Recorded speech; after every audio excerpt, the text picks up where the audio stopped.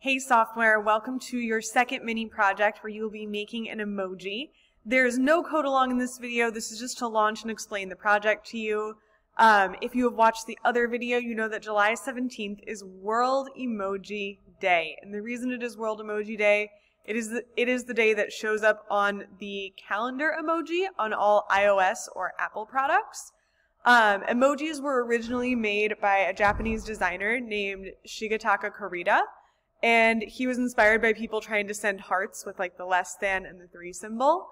All emojis that well, not all emojis, but a huge chunk of emojis came out in 1999, and they were originally designed for a Japanese-only audience, which is why some of the things that you see are really particular to Japanese culture, and why some things that you're used to seeing in your own culture don't exist in emojis. At the start, there were only 176 emojis, and as we know now, there are way more than 176. They have been growing, and they are all managed by this thing called the Unicode Consortium. The Unicode Consortium oversees what is allowed to become an emoji, and it currently lists 1,644 emojis, including smileys, people, sports, foods, animal flags, and a myriad of other categories. We send a ton of emojis every day, and it's really, really important that we have good representation in our emojis and that we can use them to send things that are important to us.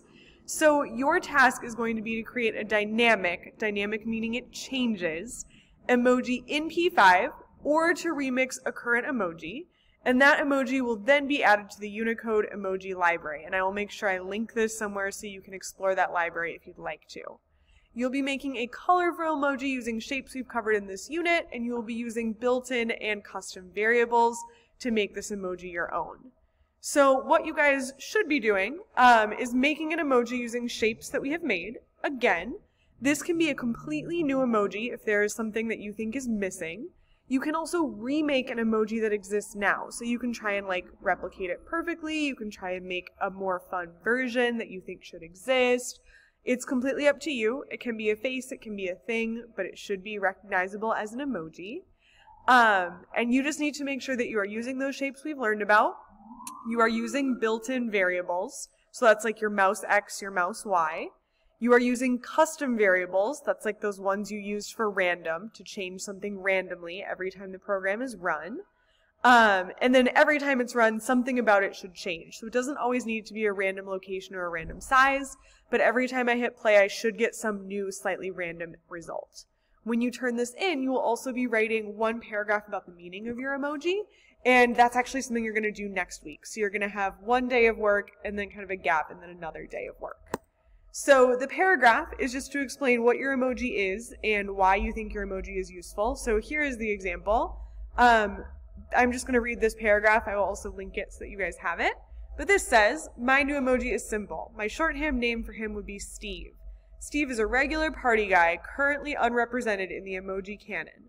There are happy emojis, and there are emojis that represent parties, cakes, balloons, etc., but there is no happy party man like Steve. The triangle on his head represents a party hat, which could change colors in future iterations. I was also careful to give Steve ears, as I am currently bothered by the lack of ears in most emojis. I used a wide arc to make Steve's generally pleased expression as if he is looking up at a beautiful birthday cake. I hope one day to live in a world where the Unicode Consortium has made Steve real so I can send him to all my friends. So you'll make your emoji, you'll write your explanation, and that will be your project. If you guys have questions, come to Lab Lounge hours or reach out via email. I am so excited to see what you guys make. Thanks, guys.